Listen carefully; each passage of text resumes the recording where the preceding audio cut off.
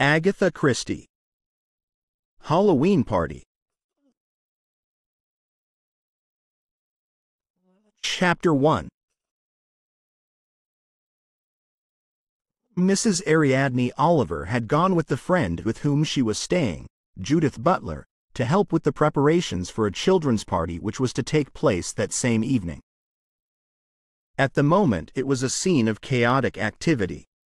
Energetic women came in and out of doors moving chairs, small tables, flower vases, and carrying large quantities of yellow pumpkins which they disposed strategically in selected spots. It was to be a Halloween party for invited guests of an age group between 10 and 17 years old. Mrs. Oliver, removing herself from the main group, leant against a vacant background of wall and held up a large yellow pumpkin. Looking at it critically, "The last time I saw one of these," she said, sweeping back her gray hair from her prominent forehead, "was in the United States last year. Hundreds of them. All over the house. I've never seen so many pumpkins.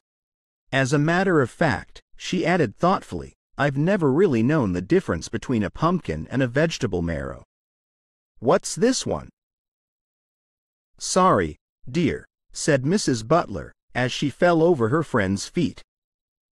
Mrs. Oliver pressed herself closer against the wall. "My fault," she said. "I'm standing about and getting in the way." But it was rather remarkable, seeing so many pumpkins or vegetable marrows, whatever they are. They were everywhere, in the shops and in people's houses, with candles or nightlights inside them or strung up. Very interesting, really. But it wasn't for a Halloween party, it was Thanksgiving. Now I've always associated pumpkins with Halloween, and that's the end of October. Thanksgiving comes much later, doesn't it? Isn't it November? About the third week in November? Anyway, here, Halloween is definitely the 31st of October, isn't it? First Halloween, and then, what comes next? All Souls' Day? That's when in Paris you go to cemeteries and put flowers on graves. Not a sad sort of feast. I mean, all the children go to and enjoy themselves. You go to flower markets first and buy lots and lots of lovely flowers. Flowers never look so lovely as they do in Paris in the market there."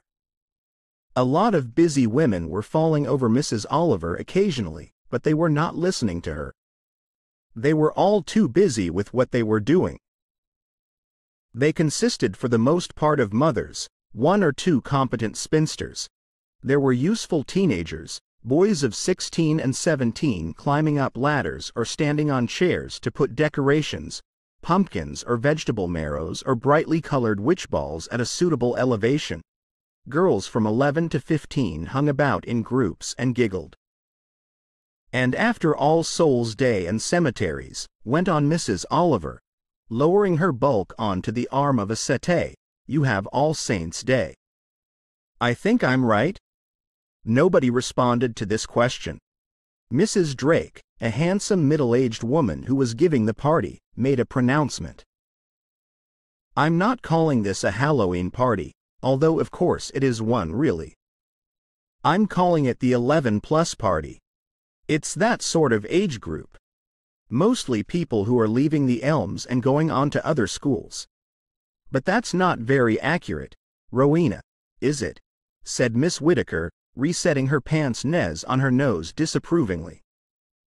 Miss Whittaker, as a local school teacher, was always firm on accuracy. "Because we've abolished the 11+ some time ago." Mrs. Oliver rose from the settee apologetically. "I haven't been making myself useful. I've just been sitting here saying silly things about pumpkins and vegetable marrows, and resting my feet," she thought, with a slight pang of conscience, but without sufficient feeling of guilt to say it aloud. "Now what can I do next?"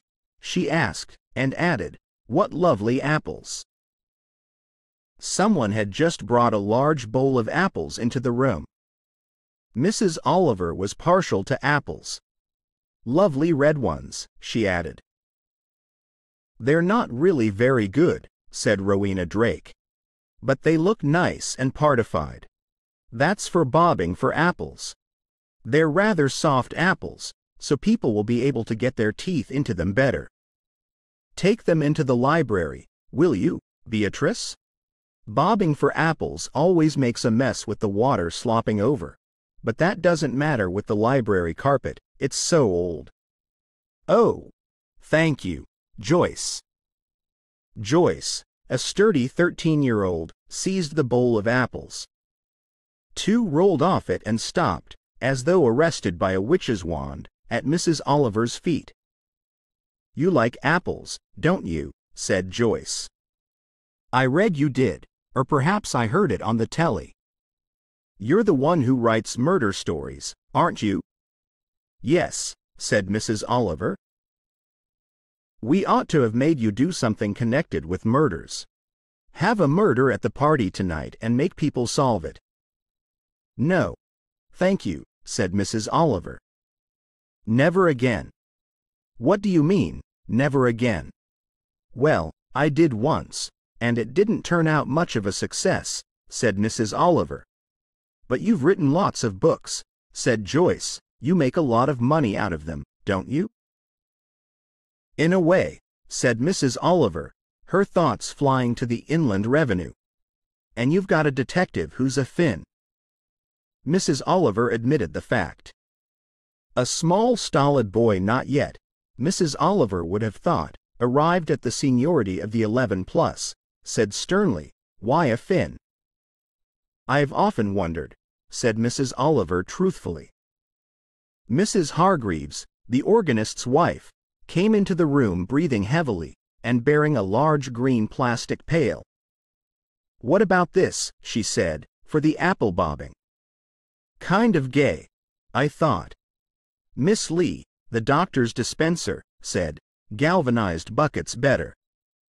Won't tip over so easily. Where are you going to have it, Mrs. Drake? I thought the bobbing for apples had better be in the library.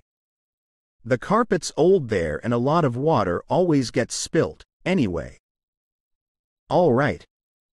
We'll take them along. Rowena, here's another basket of apples. Let me help, said Mrs. Oliver. She picked up the 2 apples at her feet. Almost without noticing what she was doing, she sank her teeth into one of them and began to crunch it. Mrs. Drake abstracted the second apple from her firmly and restored it to the basket. A buzz of conversation broke out. Yes, but where are we going to have the snapdragon? You ought to have the snapdragon in the library. It's much the darkest room. No, we're going to have that in the dining room. We'll have to put something on the table first. There's a green baize to put on that and then the rubber sheet over it. What about the looking glasses?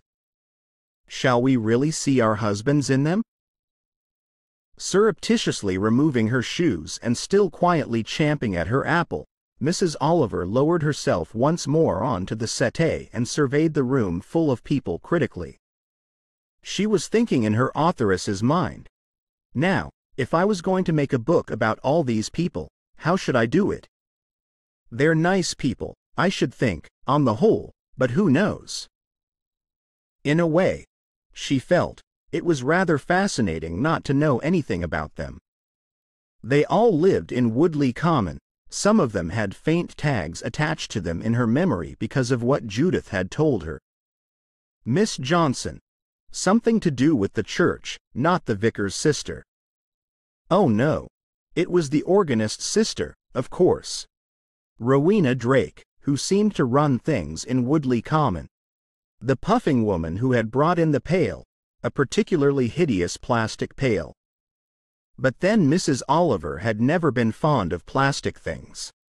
And then the children, the teenage girls and boys. So far they were really only names to Mrs. Oliver. There was a Nan and a Beatrice and a Kathy, a Diana and a Joyce, who was boastful and asked questions. I don't like Joyce much, thought Mrs. Oliver. A girl called Anne, who looked tall and superior. There were two adolescent boys who appeared to have just got used to trying out different hairstyles, with rather unfortunate results. A smallish boy entered in some condition of shyness. "Mummy sent these mirrors to see if they do," he said in a slightly breathless voice. Mrs. Drake took them from him. "Thank you so much, Eddie," she said.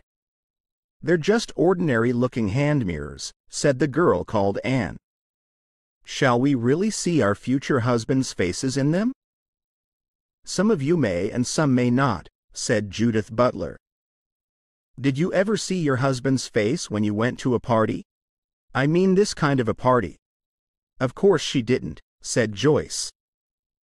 "She might have," said the superior Beatrice. "ESP they call it.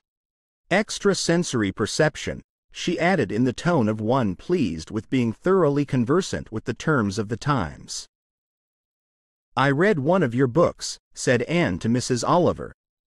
"The Dying Goldfish. It was quite good," she said kindly. "I didn't like that one," said Joyce. "There wasn't enough blood in it. I like murders to have lots of blood." "A bit messy," said Mrs. Oliver, "don't you think?" "But exciting," said Joyce. "Not necessarily," said Mrs. Oliver. "I saw a murder once," said Joyce.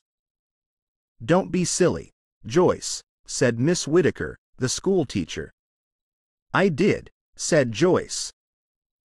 "Did you really?"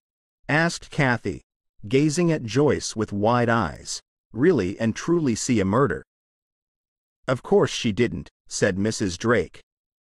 "Don't say silly things, Joyce." "I did see a murder," said Joyce. "I did. I did. I did." A 17-year-old boy poised on a ladder looked down interestedly. "What kind of a murder?" he asked. "I don't believe it," said Beatrice. "Of course not," said Kathy's mother. "She's just making it up." "I'm not. I saw it." "Why didn't you go to the police about it?" asked Kathy. "Because I didn't know it was a murder when I saw it. It wasn't really till a long time afterwards, that I began to know that it was a murder. Something that somebody said only about a month or two ago suddenly made me think. Of course, that was a murder I saw." "You see," said Anne, "she's making it all up." "It's nonsense." "When did it happen?" asked Beatrice. "Years ago," said Joyce. "I was quite young at the time," she added. "Who murdered who?" said Beatrice. "I shan't tell any of you," said Joyce. "You're all so horrid about it." Miss Lee came in with another kind of bucket. Conversation shifted to a comparison of buckets or plastic pails as most suitable for the sport of bobbing for apples. The majority of the helpers repaired to the library for an appraisal on the spot. Some of the younger members, it may be said, were anxious to demonstrate, by a rehearsal of the difficulties and their own accomplishment in the sport. Hair got wet, water got spilt, towels were sent for to mop it up. In the end, it was decided that a galvanized bucket was preferable to the more meretricious charms of a plastic pail which overturned rather too easily. Mrs. Oliver, setting down a bowl of apples which she had carried in to replenish the store required for tomorrow, once more helped herself to one. "I read in the paper that you were fond of eating apples." The accusing voice of Anne or Susan, she was not quite sure which, spoke to her. "It's my besetting sin," said Mrs. Oliver. "It would be more fun if it was melons," objected one of the boys. "They're so juicy. Think of the mess it would make," he said, surveying the carpet with pleasurable anticipation. Mrs. Oliver, feeling a little guilty at the public arraignment of greediness, left the room in search of a particular apartment, the geography of which is usually fairly easily identified. She went up the staircase and, turning the corner on the half landing, cannoned into a pair, a girl and a boy, clasped in each other's arms and leaning against the door which Mrs. Oliver felt fairly certain was the door to the room to which she herself was anxious to gain access. The couple paid no attention to her. T. Hayes sighed and they snuggled. Mrs. Oliver wondered how old they were. The boy was 15, perhaps, the girl little more than 12, although the development of her chest seemed certainly on the mature side. Appletree's was a house of fair size. It had, she thought, several agreeable nooks and corners. How selfish people are, thought Mrs. Oliver. No consideration for others. That well-known tag from the past came into her mind.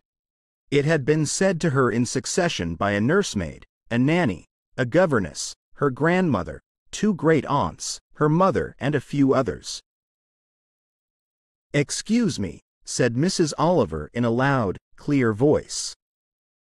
Tee-hee boy and the girl clung closer than ever, their lips fastened on each other's. "Excuse me," said Mrs. Oliver again, "do you mind letting me pass? I want to get in at this door."